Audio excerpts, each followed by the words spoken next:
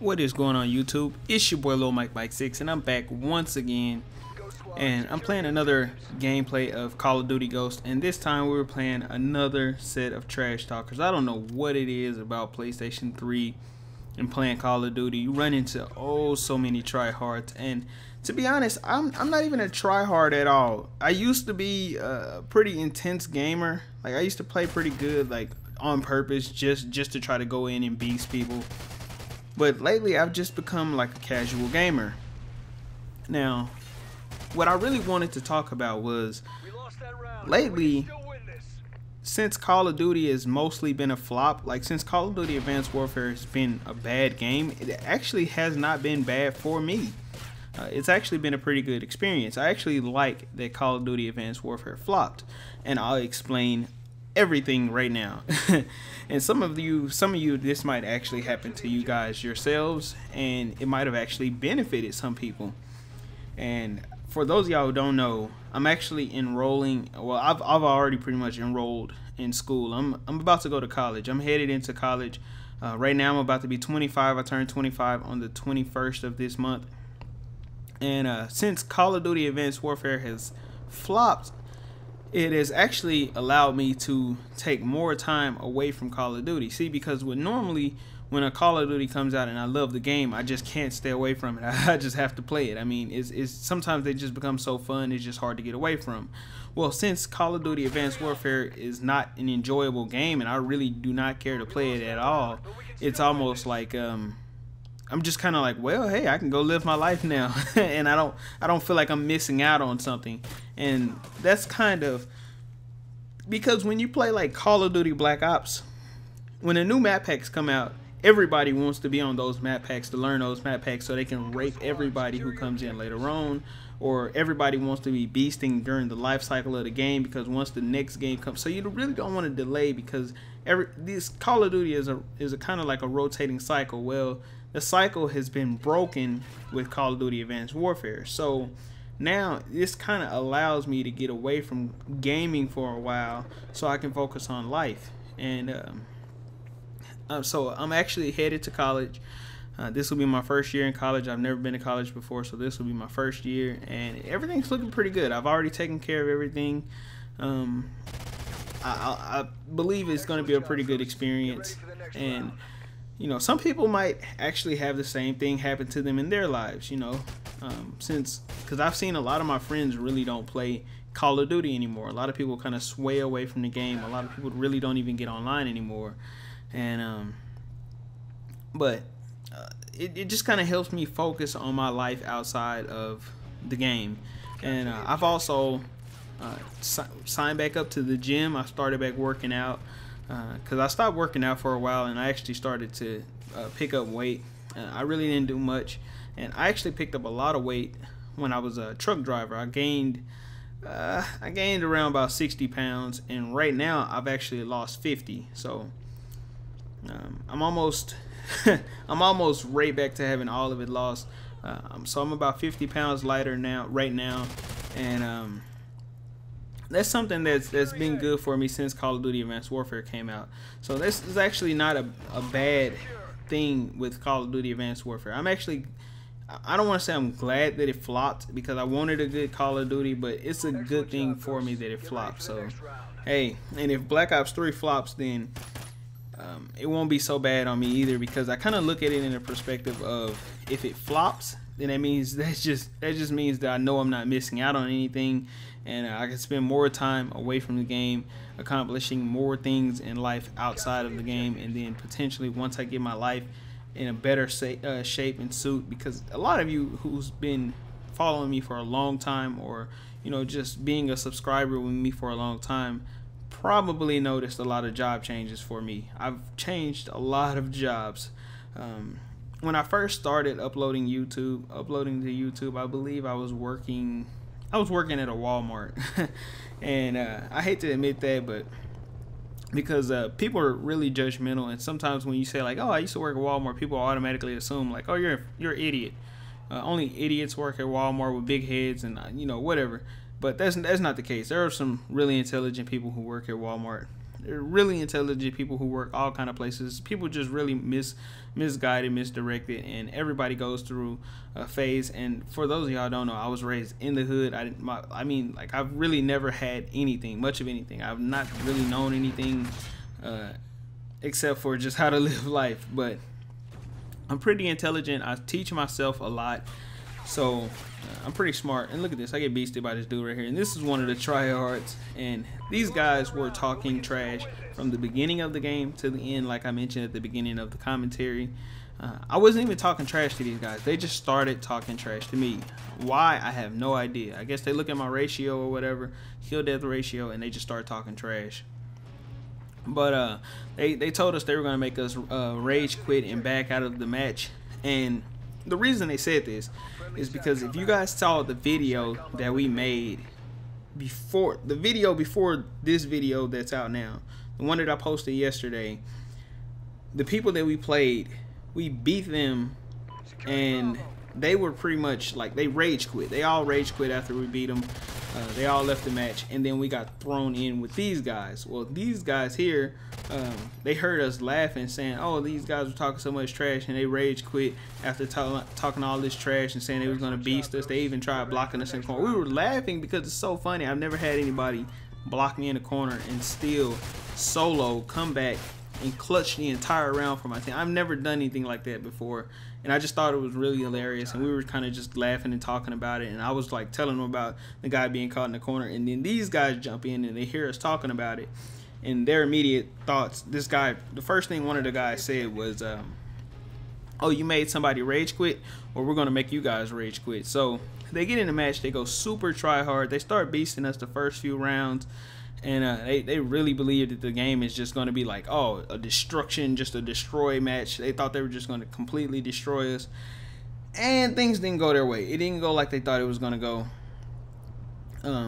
As you guys can see, your boy is camping right here. I haven't been playing Call of Duty much, so I'm not as good and as crisp, as fast reacting as I used to be. And look at this, beast him right here, and one of his teammates is going to try to come and help him out, but once he runs over here, I'm going to beast him too. Look at that. Just dropping them. But we still end up losing the match, and they're just screaming in their microphones. The two tryhards were pretty much already out of the game. Two of the tryhards on the other team, we already had them killed, but it was just me and Molly, and I kept trying to tell her, I said, let's just go grab C and get the flag back, but she didn't want to do it. So we end up I try to kill this guy right here. Look at this, beast him, and I get the flag, get my team back in. We could have won the match, but check this out. My teammates, they just kind of fell. I told them, I said, hey, let's all rush to A. You know they're going to go to A. Some of my teammates didn't really follow suit and listen. I tried dropping ballistic vest right here to try to go in and prepare for war, but I mean, this guy spawned his whole team back in, and I die immediately right off the spawn. And I just kind of knew my teammates weren't going to be able to, like, I knew they weren't going to go for the flag because they never do. Look at this.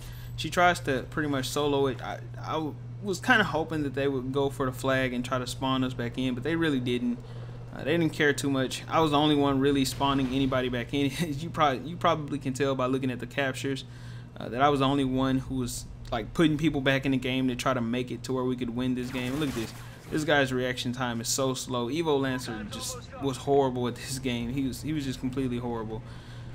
He just gets destroyed, absolutely destroyed. Hardly any kills ever.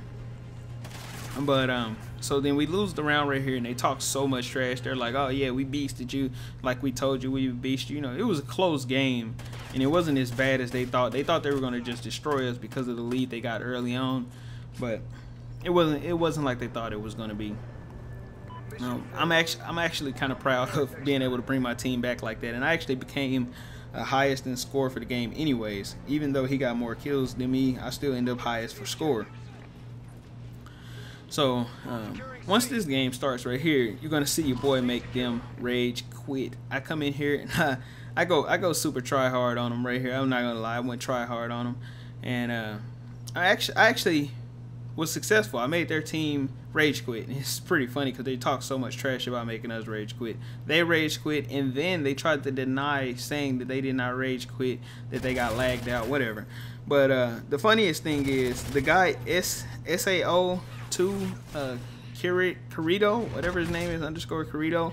Well, he basically asked the other tryhard, which is Dream Cowboy. He asked him, he said, hey, you know, these guys are fags, you want to bag out? And then, you know, Dream Cowboy, I heard him in his microphone. I could hear it clear as day. He says, yes, let's get out of here. And this was right after I killed him. You'll see, as soon as I kill SA02, you'll hear, like, you'll see his microphone come up on the microphone, and then he'll leave out. Like, they'll leave immediately after. And that's exactly how the conversation went. I heard every word they were saying, because once I killed one of them, somehow I could hear the other one through his TV. And so they bagged out. And once they bagged out, I don't know if I died and heard them or if I was still alive. But I know I could hear their voices, though. Somehow I could hear their voices. I think it was because it was the time of when you first kill that person. You can hear them, like, saying something to the other player. And so they bagged right out. And I start immediately sending them messages, talking trash to them, saying like, oh, you know, what happened to you making us bag out? What happened to this and that and this and that? And they're all denying it, like, oh no, we didn't bag out. You know, we just lagged out. You know, I was whatever. That's the normal excuse people throw out there these days is, oh, we lagged out. We didn't bag out. We lagged out. But once I told them that I heard them say that they lagged out, then he didn't admit that, but he blamed it on his teammate. He blamed it on his friend. He says, oh, well, he bagged out, not me. Well, you didn't lag out like you initially tried to make it seem. Well, but so look at this. I'll go ahead and kill SA802 right here, and that's where he kind of goes in. You see his microphone come up right there, and look at that host migration. This is so funny. That's what I was talking about. His microphone came up on the screen, and that's when they bagged right out. So those guys were super tryhards, and then he's gonna try to make it seem like, and you'll see in the messages. I'll start actually sending the message. I'll actually stop playing after this round because I really didn't care about this game here. I was just wanting to get my revenge. The satisfaction of knowing that a trash talker was bested was good enough for me instead of the win. So immediately I go to Dream Cowboy, which was the first trash talker, the main trash talker. And then SA was the host leader. So check this out. I'll start sending them messages. But as you guys read the messages, I'll go ahead and finish telling you guys a few things about, you know, like schooling and stuff like that. Well, but anyway, since Black Ops 3 is coming out, I'm not necessarily looking forward to it because I've kind of gotten into the mode of not feeling like I have to be on Call of Duty. Call of Duty now just kind of feels like a hobby. At first, it felt like I was a competitive player, like I had to be online to stay the best. I felt like I had to be competing against other players in the world to be the best at this game. That's how I kind of felt at the beginning. Like when I first started playing Call of Duty, I'm not gonna lie, I did think that I was one of the best players out there. And I didn't really brag so much like some people do. And I didn't think that I could be like the top player in the world. I definitely knew or known that I was not like the top best player in the world. But I did most definitely feel like I was extremely, extremely good. But and look at this. I come over here and wait on this guy. Check this out. I hear his footsteps and just go ahead and spray him down right there. But I definitely knew that I was not the best player in the world, but I definitely felt like I was good enough to beat the majority of the casual players that I played against. Look at this. He says, besides, I never lose. But after I told him, haha, you know, rage quit, he says, yeah, I never lose. But then I go ahead and tell him, yeah, it's because you rage quit. You rage quit before you could take that L. He was going to take that L, so they went ahead and rage quit. But anyways, like I was saying, you know, this has actually been a good experience, and I actually want to know if you guys, since Call of Duty I almost said Modern Warfare 3, but since Call of Duty Advanced Warfare has been such a flop, and I've noticed a lot of people has not been playing, for the people who actually stopped playing at Modern Warfare 3, or for the people who stopped playing at Call of Duty Ghost. Me, I stopped playing Sledgehammer Call of Duties at Modern Warfare 3 pretty much anyways. So for the people who stopped playing at Advanced Warfare, or for the people who stopped playing at Call of Duty Ghost, you know, just let me know, did you guys think that it was beneficial in making it easier for you guys to enjoy your life outside of the game? because you didn't feel like you were missing out, just, you know, just kind of let me know in the comment section. Share your stories with me. Or did you feel like you were kind of pissed off because that was the one thing that you look forward to and the one thing that you wanted to be doing with your time was playing, you know, Call of Duty at that moment, in that moment in time or whatever. But yeah, I mean, so far I've been enjoying a lot of basketball. I've been playing some basketball, kind of staying away from Call of Duty. I kind of hate that I've been look at this, and we end up getting a 4-0 sweep right there. But two of the guys did leave anyways, and look at that, I pulled off a nice little 6-1. But I really want to know what you guys think, and you know, I really want to know how other people feel. I want to know if everybody else felt the same way about Advanced Warfare as I felt about Advanced Warfare, or you know, if that's just me, if that's just only something that lilmikemikesix does. Being away from Call of Duty has definitely benefited me so far. I've spent a lot more time in my job. I'm working a whole lot more hours. I've kind of settled in more, because before I used to like say, like, my job would always ask me, hey, you want to work more hours, or hey, you want to work for more money or whatever, and I would just pretty much say like, nah, I got stuff to do, and then I would just come home and play the game. It was just pretty stupid. I was pretty much missing out on money for video games, so I was like, you know. So since Call of Duty Advanced Warfare kind of flopped, it's kind of taken the moment, like it's kind of taken away the spirit for the game for me, if that makes any sense. I don't know if you guys understand exactly what I'm trying to say is, but even if they do come out with a good Call of Duty, now that I'm not in that rhythm of just all day Call of Duty, it has to be Call of Duty, it has to be Call of Duty, I don't think that now I'll be in that same, I don't have that passion for Call of Duty like I did once before. I don't have that passion. Now, I'm not gonna lie. I am not gonna lie. I did get that passion for Mortal Kombat X. And it got to the point where I was playing Mortal Kombat X so much, and I was doing so much on Mortal Kombat X, that I actually had to try to step away from it, so I wouldn't become so much hooked into Mortal Kombat X like I did with Mortal Kombat vs. DC Universe. Because if you guys knew me in Mortal Kombat vs. DC Universe, I was an intense gamer on there. So intense that I wouldn't do anything other than play Mortal Kombat vs. DC Universe. Literally, I would go to work, come straight home, hop straight on the game, play the game, and I wouldn't even move out the seat. Like, my girlfriend, if she was here right now, she could tell you I would just order pizza or whatever. I would not move for anything. All I did was play Mortal Kombat vs. DC Universe. I got so good at the game. I learned every single character. I just loved that game for some reason. And I know a lot of people hate it, but I loved it. But anyways, if you guys enjoyed this video, I want to thank everybody for watching. I enjoyed making this video. I thought it was pretty funny, pretty hilarious, and you know, share your stories with me. Don't forget to like, subscribe, comment, whatever you want to do. You know, I want to thank you guys for watching, checking out my videos, and peace.